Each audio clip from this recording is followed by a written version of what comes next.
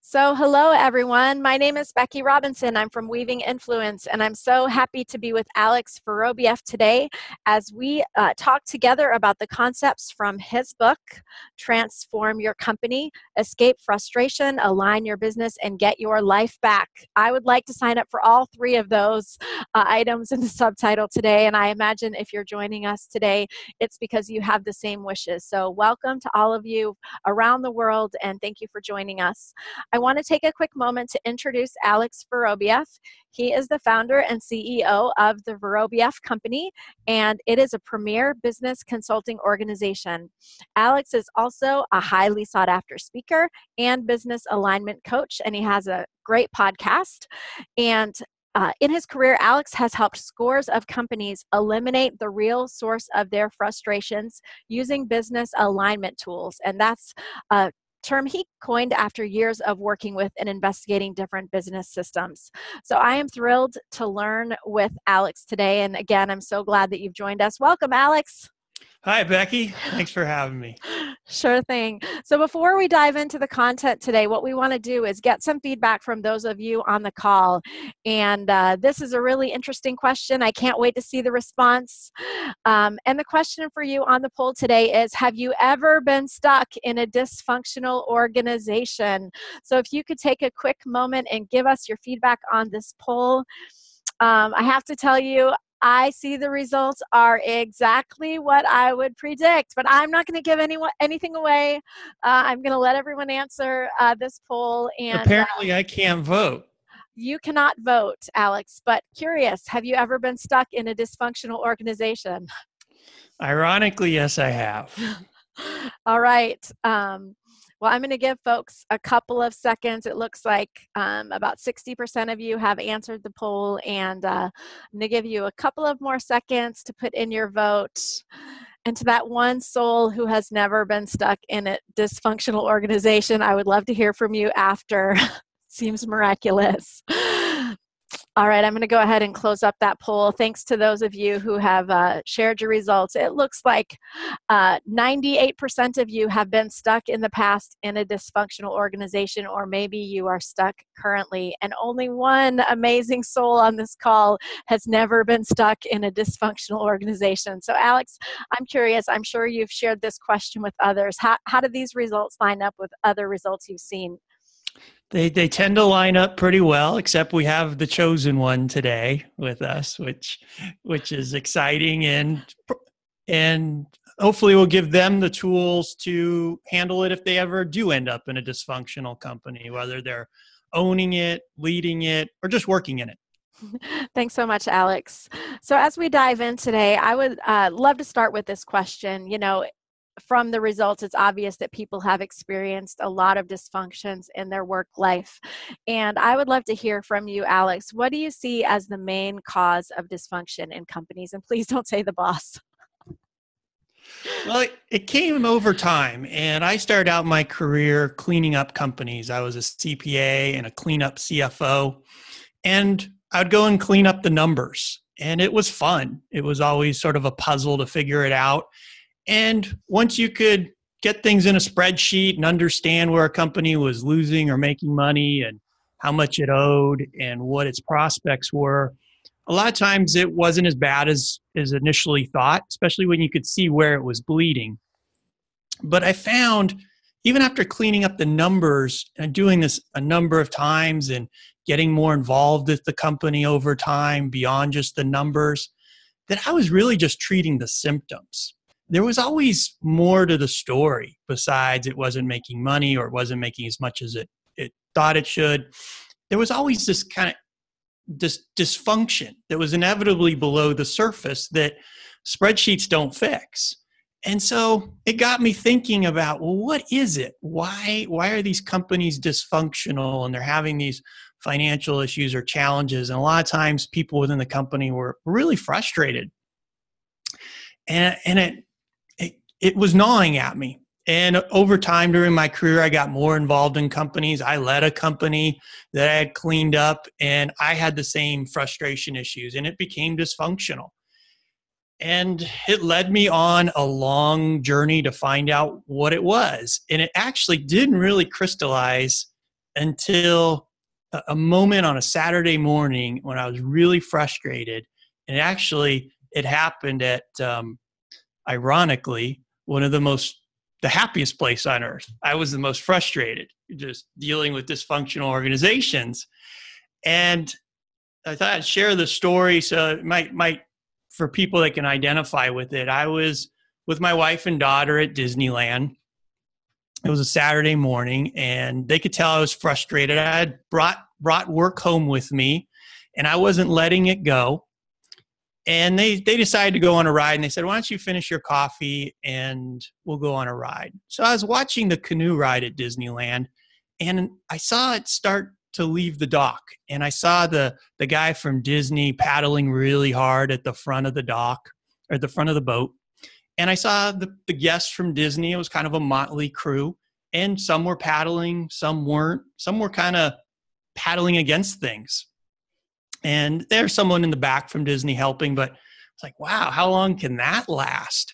And it kind of reminded me of some of the companies I had dealt with over time, but it didn't last very long. The Disney leader got the boat off to the side, and he turned around. He stood up and turned around.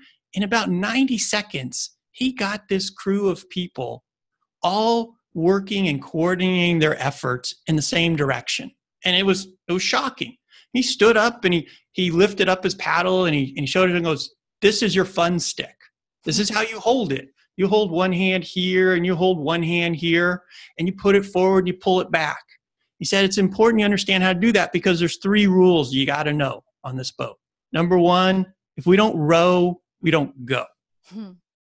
And number 2, don't splash. Other people in the boat don't like it. And the water used to be used to be blue, but it's not anymore." And finally he said, "Don't stand up in the boat. Only a trained fool stands up in the boat." Or only a fool stands up in a boat, but luckily I'm a trained fool. And he said, "Look, we want to row together. We're going to do some things, so we row together, but inevitably we're going to get out of sync, and we need to coordinate our efforts. And we got some songs, and we'll do that. We'll take some breaks, but if we do this right, it'll be less than 10 minutes, and it'll be fun." And bam, in 90 seconds, he got this motley crew going in the same direction. And I thought, how many times I had seen like the leader doing everything on their own and people not really knowing what they can do to contribute. Some people contributing, paddling forward, and some people not realizing they're paddling the wrong direction. And that's what led me, and I noticed that originally with the symptoms of these companies, they weren't on the same page. They weren't coordinating their effort. And that's what led me to business alignment and finding that root cause of dysfunction. And that most times businesses, they don't coordinate their actions. And there's some scientific reasons why they don't do that and how we're wired and from a physiological standpoint. So we're going to explore that today. Yeah, I would love to hear more about that, Alex. I'm curious why you think it's so difficult for people to align their efforts. And, maybe you can give us a bit of background on what business alignment is and why it's so critical. Yeah, and we're going to start actually with the brain, because most people in organizations have one. and why alignment is important. And when you start to understand the brain, you'll start to understand that we're actually, by default, we're set up to have dysfunctional organizations because our non-conscious drives us. Most of what our brain does, it does below the surface. You're not thinking about it. Your brain's just automatically doing it. It's how you could drive to work today and you talk on the phone or listen to the radio and not realize, gee, how did I get to work? Well, your non-conscious took care of it. It knew what to do. But there's a lot going on in the brain. There's about 11 million bytes of information that your brain is processing every second. That's more than a supercomputer. And this comes from the Academy of Brain-Based Leadership, and a neuroscientist and psychologist put this together and helping leaders understand their brains. But our brain, it's processing 11 million bytes of information. Only 40 of them are processed consciously. So everything else, our brain just it just decides. It's kind of got some pre-wired things in there. It sees the world in a certain way and just going to make a decision without really asking you. Because one, it takes a lot of energy to contemplate things, to say, well, what should I do? It's a lot easier for your brain to just go, we're just going to do that. Don't worry about it. So there's a lot going on underneath the surface. So just for an individual, they're going to do things non-consciously. Now you take that and you had 5 people in a team or 100 people in a company.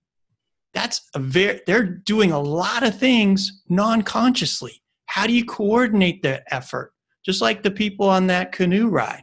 They had to coordinate their effort, but in order to get them to do that, they had to show them how to do it, how they were going to do that. And that takes conscious processing. So you got to turn on that part of the brain. And that's why alignment's important. So we talked at the beginning of the hour about the business alignment tools that you've been working with companies to implement. Can you tell us about some of the tools that you share with your clients or with the organizations you serve? Absolutely. Because one of the things I would do is I clean up the numbers. And over time, I started to realize, gee, something's missing. We need to get these people on the same page. And I started to come across different systems and books that tried to get people on the same page, to coordinate their actions. And one of the first ones I came across was the E-Myth, which is directed towards really small businesses. They're trying to figure out their business model. But instead of just doing and working in the business, this book helps leaders and owners of companies to define what is the ideal way to coordinate the efforts within a company. And there are many others, and we're going to talk about some in more detail today, but you might have heard about some of these that we'll touch on. And if you have questions about them, please feel free to put in a question. Hey, I got a question, or I want to talk about this one.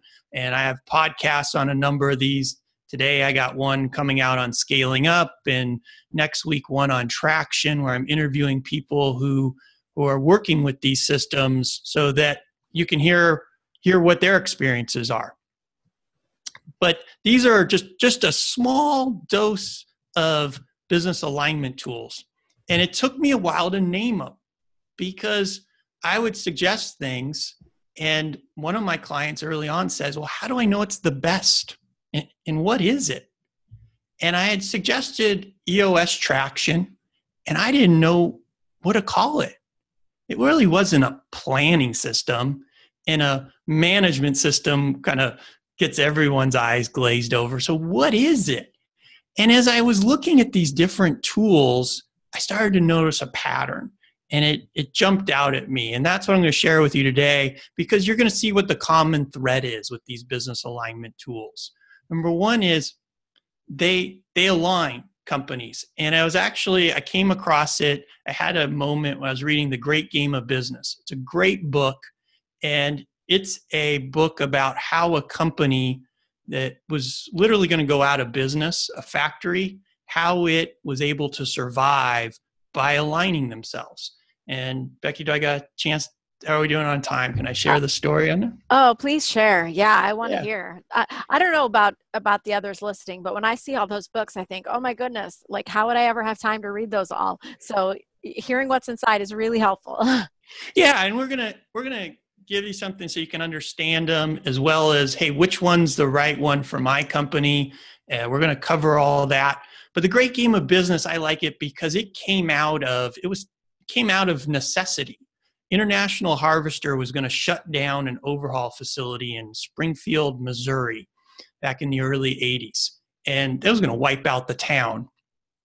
And the manager decided, hey, we're going to raise money, and we're going to try to buy this facility and make it our own business, because otherwise the town's going to go out of business. International Harvester wanted $9 million for the equipment, and they could only raise $100,000. This was back in the early 80s when interest rates were phenomenally high. And so they had no room for error. Their $100,000 was equity. There was no extra cash. And the leader thought, okay, how am I going to get everybody from the leadership team all the way down to the people doing the overhauls, the hourly workers? we can't have one bad day. Everyone has to have a good day every day. We can't afford a $10,000 mistake. And so what he figured was, well, when I played basketball, if everyone knew the score, they aligned their efforts in order to help us win. And so what if we made it so everyone knew the score of the overall game and what they could do to contribute? And this company, which if it had one bad week, would probably have been out of business. It went on from being 16 million in revenue. Within 10 years, it was at 25 million. That initial 100,000 in equity became 25 million. That they reached their goal of having everyone in the company being able to have a paid for house. They reached that in 20 years. They were able to do this because they aligned their efforts. And as I read the book, it was really clear. The fundamental purpose behind the great game of business was making sure various parts of the organization are in alignment. And as you see, I was like, oh, yeah, that sounds familiar because I've seen some of this in other things. And to do that, to build a great company, you ask hard questions. And that's what you're going to see in these books, that it's all about aligning efforts by asking questions, important questions to align efforts, that if you don't answer these questions, then your brain, it's going to fill in the gaps. And the other person's brain that's working with you, they're going to fill in the gaps and probably not the same way you did. So that's where it gets our brain, that very small bit of conscious processing, activated in a coordinated way by asking questions. Mastering the Rockefeller Habits is another one that Vern Harnish is a business alignment tool, and it came out over 10 years ago, maybe more. And when you look at the first two habits, they distilled it down from Rockefeller and how he was the richest American at his time, and inflation adjusted might have been the richest American. But they distilled down his business habits and how he built successful companies to 10. And the first two habits were, one, the executive team is healthy and aligned. And two, everyone is aligned around the number one thing to move a company forward. I don't know about you, but I know I've worked with a lot of organizations and I've asked them that question. What's the most important thing right now in the company? And when you have gaps in those answers, even small ones, just with the leadership team, that means when they come together, they all they're paddling in a different direction. And especially when they leave, if they think this is the most important thing and someone else thinks that's the most important thing, that doesn't usually lead to highly functioning organizations. But it's kind of the default because, hey, our brains, they're making a lot of decisions on their own. That's the way we're wired in order to survive. And in addition to talking about alignment and the 10 habits, there's also 3 questions that are important within mastering the Rockefeller habits. Do we have the right people? Are they doing the right things? And are we doing those things right? So again, it's about alignment and using questions and those answers to start to get people to make conscious decisions and eventually non-conscious decisions that are in alignment with what's important for the company. Those are really good questions. And that's one of the takeaways here is if you don't have answers to important questions, it's a lot harder, but it's really questions. Socrates started it out in terms of asking good questions. Unfortunately, I think it got him killed because he asked too many good questions. But questions are important, and when those answers are really clear and they start to get in the non-conscious of people, you're going to get more coordinated effort. It doesn't happen by accident. Patrick Lencioni, some of you might have heard about him. He wrote 5 Dysfunctions of the Team. He likes to write a lot of parables. And he's been inside all kinds of amazing companies and companies that weren't as amazing. But he found that the days of a competitive advantage are really over. Things are moving so fast. People are able to copy and compete on such a quick basis that having a moat around your strategy is pretty rare. That the only real competitive advantage is the ability to have a healthy team and that's coordinating their efforts, that they're all on the same page. And he said, hey, it's about being unambiguously aligned around a common set of answers to a few critical questions. So it wasn't, again, probably seeing the pattern from the other books. And it's like, well, what are these critical questions? They're really pretty simple.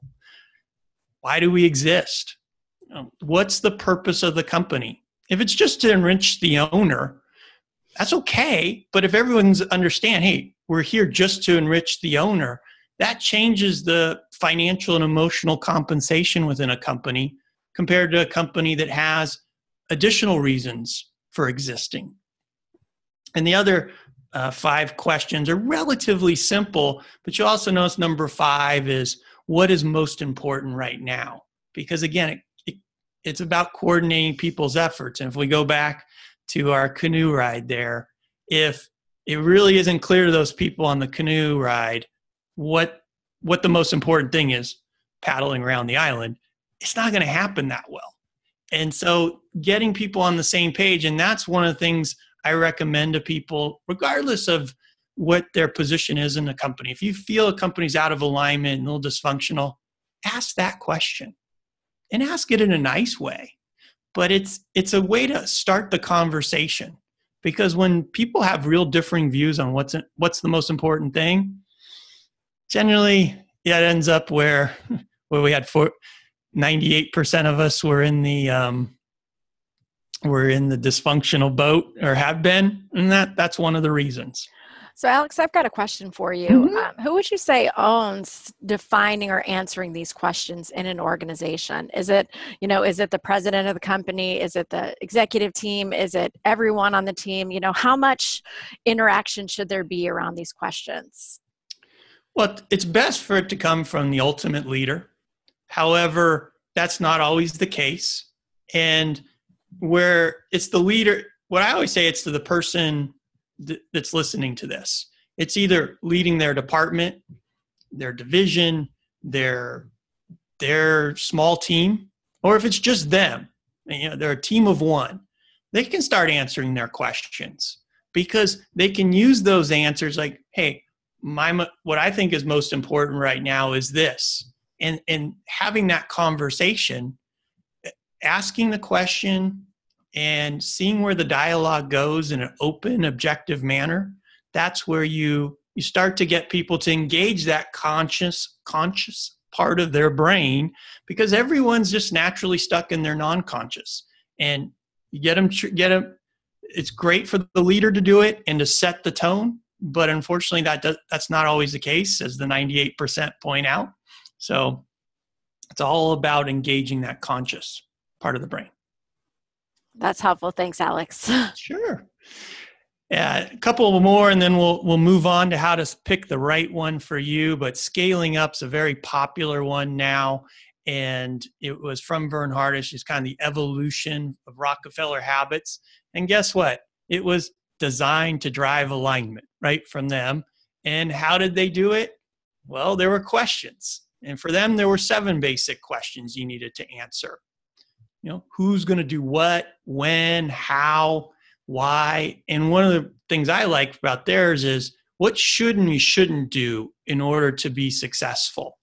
And so, again, it's all about driving alignment through the answers to important questions.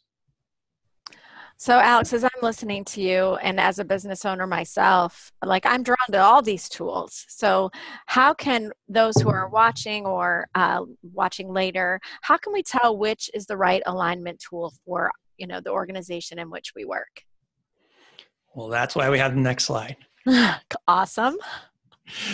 Well, and that was kind of an issue, because I love, like you, I love concepts, and I call them business improvement concepts. And I've been to a lot of events where you hear a speaker talk about their system and their tools, and man, it's going to solve everything.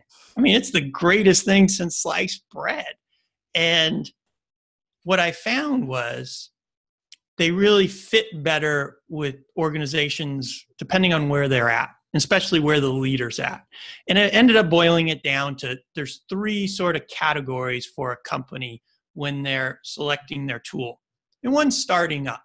It's a natural thing. Okay, we're starting a business. And we mentioned the E-Myth. There's also built to sell, which both take a different way in using a parable or a fictional tale of how a business owner thought about their business and developed a better business model that wasn't dependent on them and that could grow beyond their capabilities or hourly capabilities. And so that's starting up. So if you're really struggling for what your business model is and how you're going to do things, and it's overly reliant on the business owner, I recommend starting up tools, and that would be the E-Myth and built to sell. And then the second category is what I call stuck. And that's where a lot of companies are. And unfortunately, that's not what all of these tools are written for. Most companies that are looking for something are stuck. But that's a lot of times the leaders having some challenges, and people within the organization really have different views about what's most important, how they're going to be successful. And so, and this one might also be for management teams that they're not really into making their brain hurt, trying to figure out the most advanced concepts. So these stuck ones, one of the most popular one is traction. EOS, it's also called EOS, Entrepreneurial Operating System. And it, through questions, helps you align the company and get people on the same page. And they've really focused it at that size of company that they're no longer a startup. They either have a leadership team or they need one, and helping them that they might not have had that experience of growing a company, but helping them get on the same page and get some traction. So that's the stuck one.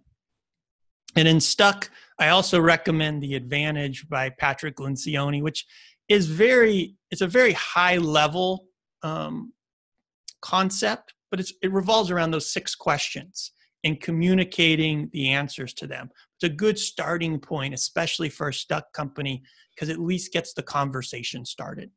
So Alex, when you talk about stuck, are you talking about, being financially stuck, like maybe revenues at a certain level, you want to grow beyond it, or are you talking about stuck in terms of that relational dynamic that might be going on in an organization? They seem to run together. So often I've seen companies where the new car smells worn off, it's 10, 20 years in. Revenues, we call it flatlined. The revenues, they're not growing anymore, and they're probably in a slight decline, and at least profitability is. And they're not moving forward. And a lot of times when they try to bring in A players, those A players leave. And so they're stuck from momentum and also financially. Thanks. Sure. And then finally, what I call striving. And this is kind of the ironic one, is that a lot of business tools are really directed towards striving leaders. However, that's kind of that's the smallest percentage of leaders in terms of really they want to get the most advanced concepts. They're willing to make their brain hurt. The team around them is that is a smaller percentage of the world, but a lot of systems are directed towards that. Or they assume that, hey, our system's so good, it's going to make people who are stuck, help them break their behavioral patterns, help them engage that conscious part of their brain, and just get them going and get momentum. However, that's not always the case. And you take scaling up, we were talking about a second ago. Since I was aware of scaling up in recent years, they've really started. I thought it was for more advanced leadership team. They've now focused it and said, look, we're for companies that are, I think it's more than 25 million, and larger companies, hundreds of employees, and they are focused on the middle market. They used to be kind of focused for everybody. And we come across people that had 3-4 people and they were trying to implement scaling up. It really wasn't designed for them. And it wasn't their fault that it was really challenging to implement with a team that really had no business experience. So striving is, a lot of times you're going to see tools that are striving tools, and maybe that's the next tool for you after moving up from starting up or stuck. Got it. So let's just make sure I'm understanding and tracking with you. You're in an organization, you really want to create more business alignment. You identify where you are, either the startup or the stuck or the striving. You pick a tool and you implement it. That seems, easy enough. So is there something that I'm missing? Well, this is what, as I recommended systems to clients, some of them worked and they implemented and pow, they were on their way. And others, the same system, another company, it wouldn't work. It wouldn't get them any momentum. I remember watching one client who had implemented a popular system, had a coach help them implement it. And they answered the questions. And we were about 3 months in, and he looked up from the summary of answers. And I could just tell it was not clicking with him. And it was frustrating. I'm like, why is that? And I'd seen other companies do that as well. And that led me on a journey.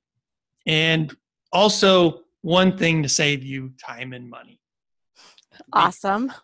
Because there is a huge assumption in all these business tools, and not just alignment tools, but pretty much any business improvement tool. Is the thing with alignment, and if you had a tool that just improved your hiring, they all assume you're going to watch and see if it works or not. And if it doesn't work, and most things don't work perfectly at the start, that you're going to be willing to adjust things. And that's a huge assumption. And business alignment tools, they ask a lot of important questions. Who's going to do what, when? So you start to figure out, okay, what's going to happen? Well, inevitably 1 month in, 1 quarter in, it all doesn't go according to plan. And alignment tools start to generate feedback. And that's starting to help, okay, what did we expect to happen? And we're going to go do this. Now what happened? That's feedback. And now we get it back to our friend, the brain. Because feedback, in order for it to be of use, you have to engage what they call the executive brain, the prefrontal cortex. And the executive brain is where those 40 bytes of information are processed. But you have to consciously turn it on. Your default mechanism, your brain, wants to dismiss feedback, especially if it doesn't line up with how the brain looks at the world, because the brain looks at the world a certain way. Hey, we got a good product, or we're a good company. Well, if you're getting feedback from the outside world that, yeah, your product's not that good or your price is not that good, it's a lot easier. Your brain's going to default want to dismiss that. It takes your executive brain to really engage it and process it. So, Alex, can we pause for a moment? I have another poll that we want to launch and get some engagement from our attendees. And we would like to know about your relationship to feedback. We're talking about the importance of feedback in creating business alignment. So we're asking you today, how would you describe or define your relationship to feedback? Do you have a healthy relationship to feedback?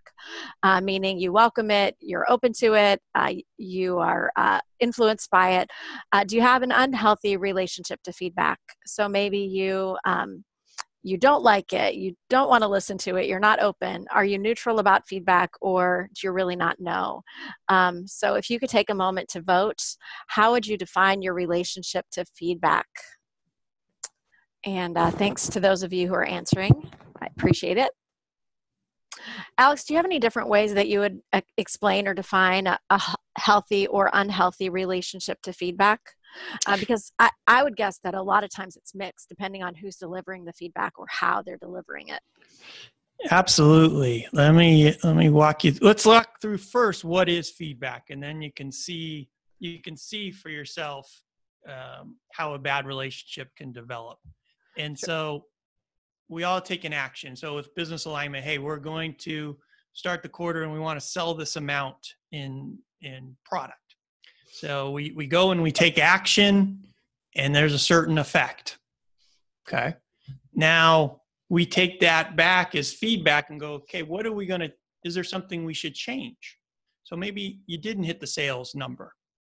Okay. So a healthy relationship with feedback is, okay, what do we need to do differently? Is it our people? Is it our processes? Is it our product? Is it our pricing? By engaging and questioning, you're using that 40 bytes, that limited amount of processing power of your executive brain to think about what action are you going to take next. Now, our brain by default, those other 10.9 million bytes, it just wants to keep going. It's a lot easier to dismiss it. It was rainy this quarter.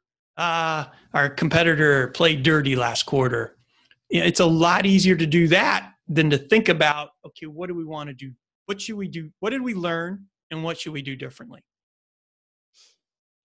And that, because it's not the default state of us and our brains to question things. Our brain would much rather just make a non-conscious decision over it.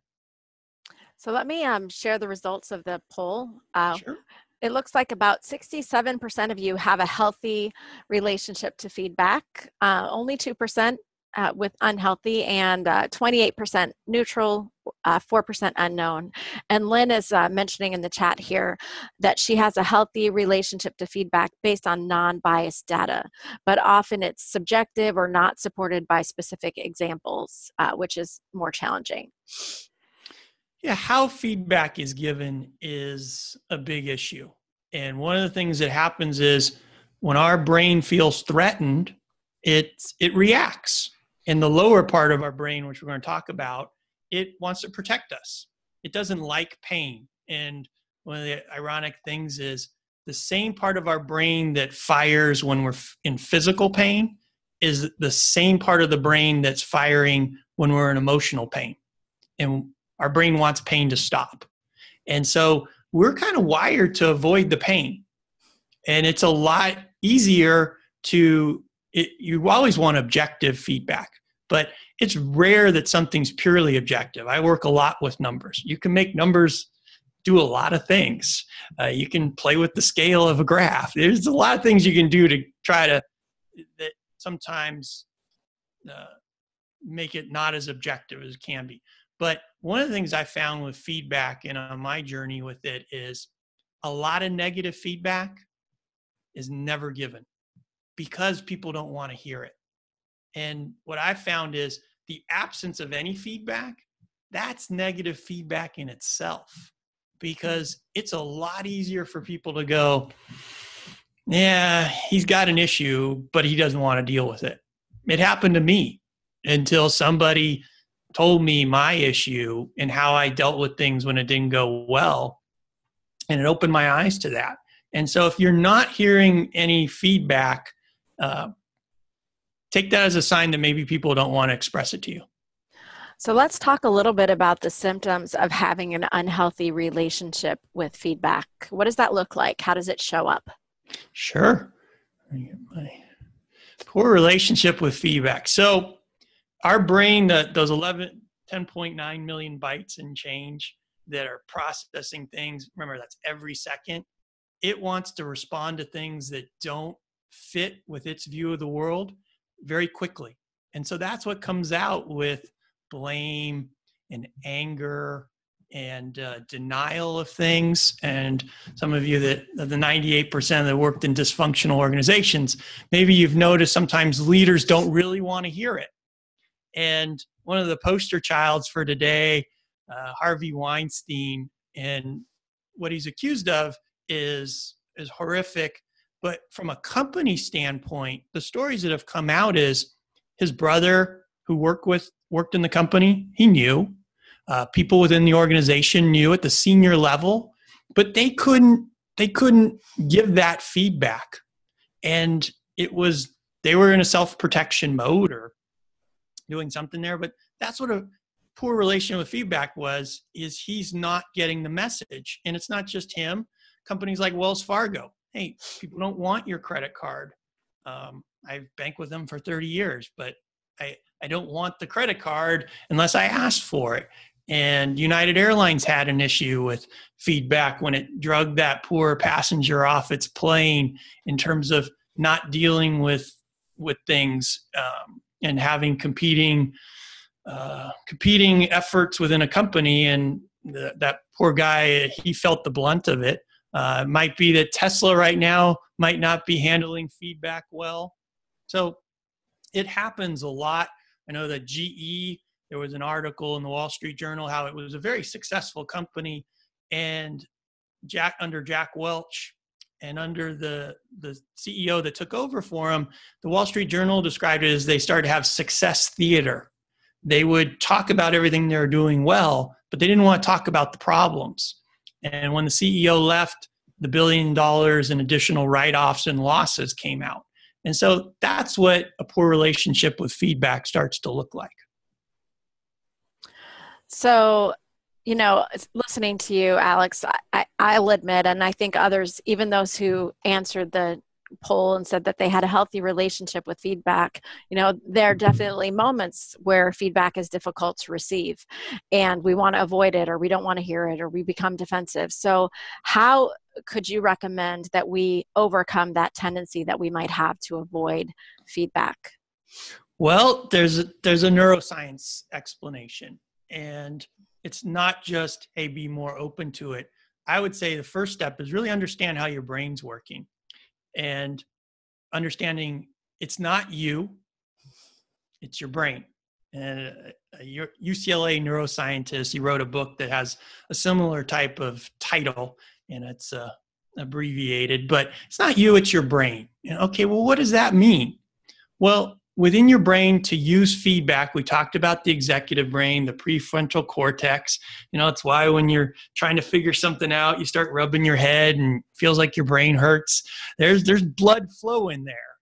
It's trying to process this. And we talked about the brain uses a lot of energy, and to process things in a conscious way uses even more energy. So that's why your brain hurts. But it's about using your executive brain. And one of the things that's a problem is the lower brain, also called the amygdala or the limbic system.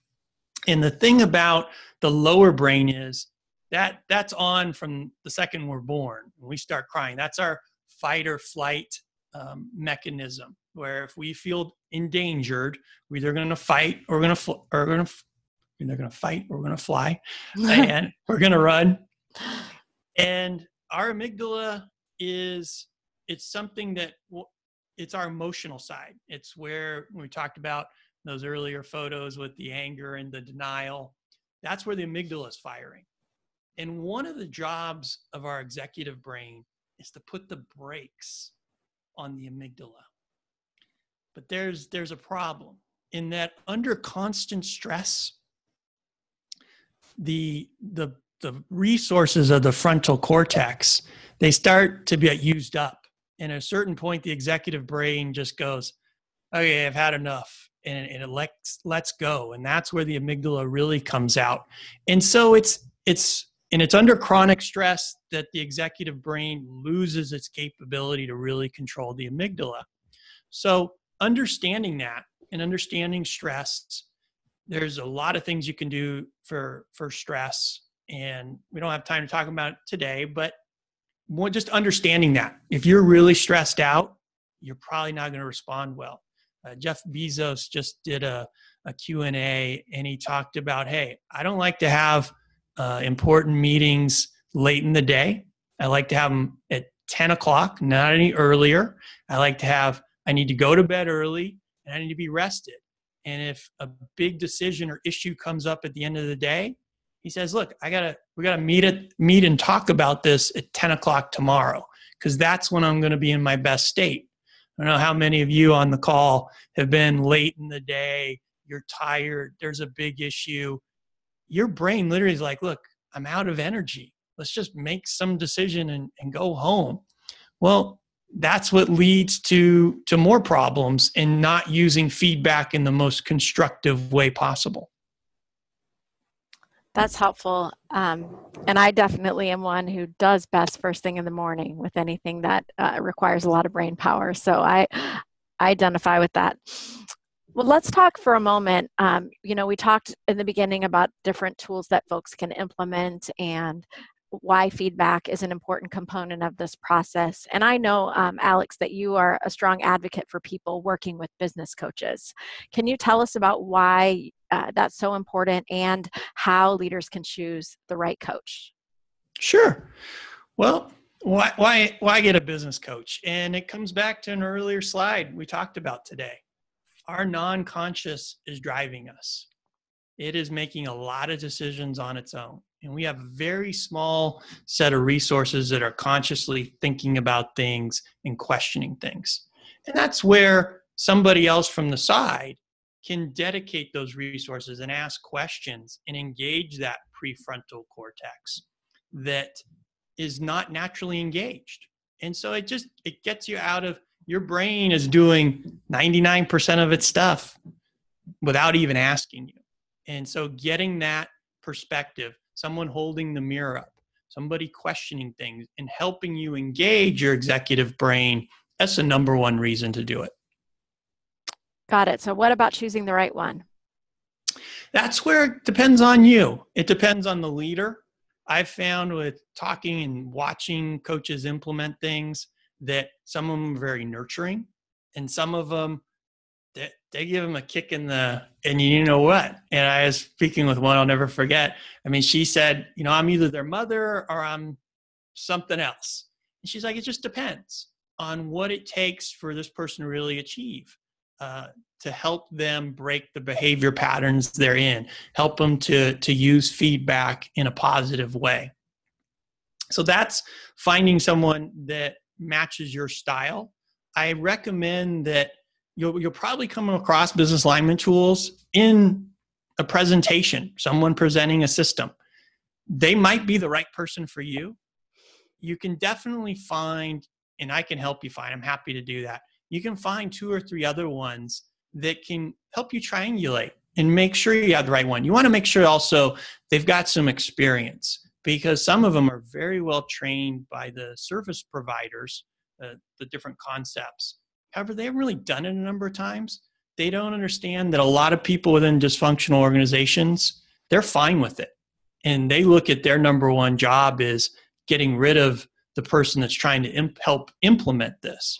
And so someone who's had that experience, that knows how to be proactive and make sure that the leader is fully bought into this before they bring it to the team, because this process will expose any weaknesses, and a lot of people would much rather maintain dysfunction.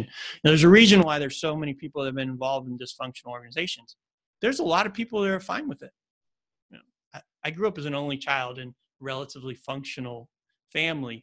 I'm not used to dysfunction, but I think sometimes people grow up and they're used to it. And so it's a conscious effort to change that. Sure. We do have a question that came in from Gloria, and she mentioned that she has found that most people feel that their own agenda is important, and when they're stuck on their own agenda, it's difficult to figure out how to get around that. So do you have any recommendations on how to deal with people that, are really attached to their own agenda in the organization? That's where questions, real open questions, and coming from a place of trying to find the right answer. And it's the way our brain's wired. Our brains are wired to when our own brain comes up with an insight, it tends to think that's it. That's the greatest insight. That's kind of how we're wired. We have a bias towards our own ideas. And engaging the executive brain, getting people to have good conversations about it, it's not easy. It's another reasons that business coaches are helpful, in that they help to get that dialogue going. It's one thing when 2 people that might be peers and maybe competitors within a company have 2 opposing viewpoints. It's another thing when a third party's just trying to help them find the best answer. What's the best way to align their efforts? And making sure it's like, hey, it's about what's best for the company, not necessarily what's best for one person or what they think is best. That helps. Thank you. And if you have any follow-up to that, Gloria, feel free to put your question in the panel. We do have a few minutes to take your questions, although I think Alex is going to summarize some takeaways. So feel free to put those in the chat, and I'd be glad to ask them. And I encourage you to keep staying through the questions because we have a really cool offer that I'm going to tell you about in just a few minutes. So let's talk about these takeaways. The non-conscious drives us. Did I spell that right? And we talked about it a number of times. Our brain does a lot of things, makes a lot of decisions without even asking you. And it takes effort to coordinate our actions. It doesn't happen by accident. People don't get on those Disneyland canoe rides and go around the island in 10 minutes on their own unless they know how to coordinate their efforts. It's going to be a mess and rather dysfunctional. But there are tools out there to help you align your team, your company, and they really boil down to asking important questions and using those answers to coordinate efforts.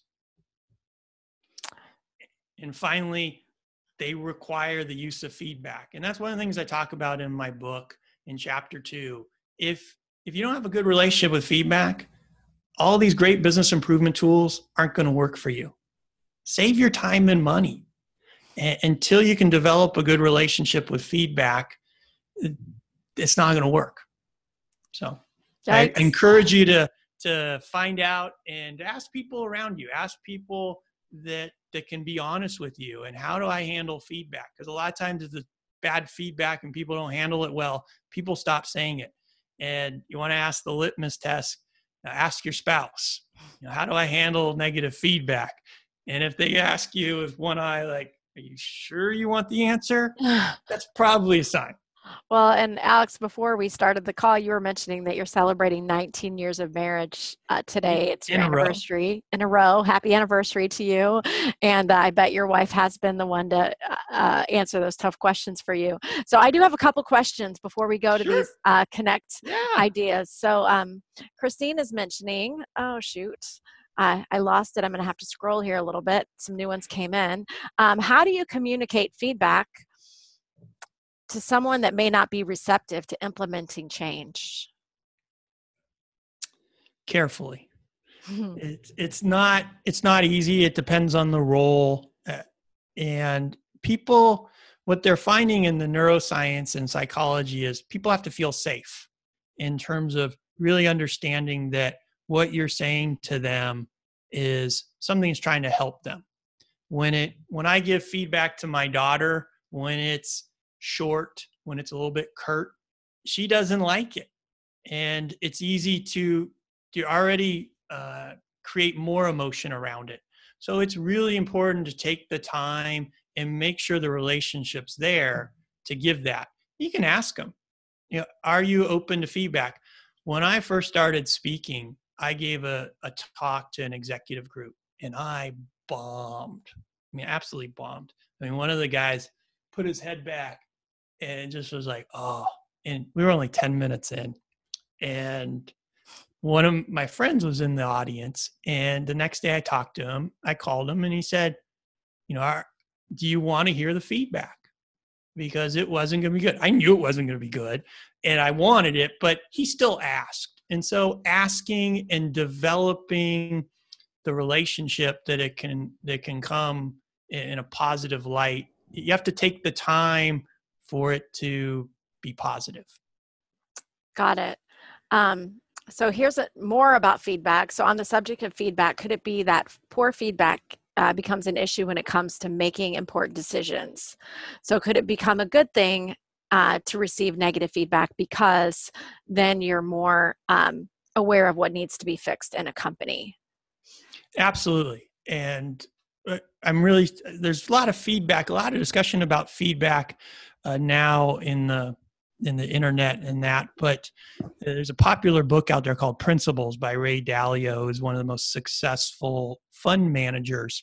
And he talks about how taking some negative feedback, he got a memo from his executive team 20 years ago. and it said, we like you. We know you're driving. We know you're working hard. You want us to be successful. But there's a lot of people in the company that they don't get you. They don't understand you. You belittle them. You don't mean to, but you do. It was a really tough memo that basically said you do a lot of damage. And they said, we want to take you to dinner and we want to explain where we're at. And so he could have reacted a couple different ways. He could have said, oh, you guys are wrong. You don't know what you're talking about. It's my business. Instead, he engaged them. And he said he used this negative feedback to change the way he was within the company. So but he had to engage his executive brain to do that. A stressed out executive brain that's dealing with the amygdala is like, that's one more thing. You guys are wrong. That's not how he claims that he did it and built what many have said is a very successful business. So a great comment here from Anita. She said, as a coach, she asks people to tell her first what feedback they would give themselves if they were an observer of their own life. And that will open them up to be more receptive to feedback from someone else. And oftentimes they'll ask you to give them feedback at that point. So that's a really great tip. Absolutely. I encourage the same thing. I say, how do you think other people will say your relationship with feedback is? And you kind of go through that process and go, okay, let's go ask them. Mm-hmm. And that's where it gets interesting. And it's a useful technique to say, okay, let's go ask them. Well, let's take a quick moment. We're running out of time. I'm so thrilled that all of you have invested in this hour of learning with us. I know I've been challenged. I have a lot of new tools to consider using in my organization.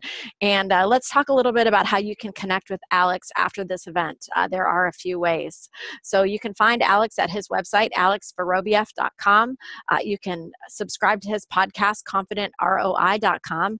You can follow him on Twitter. And we have a very special offer for those of you who are on today's call.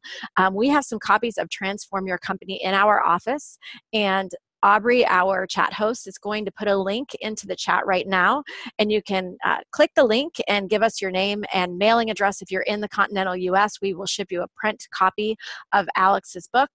For international attendees, we may have some different arrangements in place, and we'll communicate with you about those. And we would always cherish your feedback about our webinar events and what you find valuable and what we could do to improve. So since we're talking about feedback, I would welcome you at any point to email me, webinars@weavinginfluence.com. If you have feedback for Alex or if you have feedback for me, we would love to hear from you. So if you would like to get a copy of the book, again, use that link in the chat. And Aubrey, you need to reshare that to all the attendees, not to the panelists. For some reason, everybody's been chatting to the panelists today, not so much public chat happening. So if you could reshare, Aubrey, with all the attendees, then you'll have a chance to click that link and get a copy of Alex's book. Alex, do you have any one important piece of advice as we wrap up the call about the next best step that we could each take to transform our companies and escape frustration and align our business and get our lives back? Be an observer. Observe things. It's easy for us just to be ingrained, and again, it's that non-conscious brain. Observe things. Observe your company as though you are an outsider. Andy Grove recommended it with Intel and how they ran things. But imagine you're an observer, and hey, does this company, is it dysfunctional? Do we have answers to the important questions? And start asking questions in an honest, open way to try to drive a dialogue. Thanks so much, Alex. And thanks to all of you who have joined us today. Have a great Tuesday.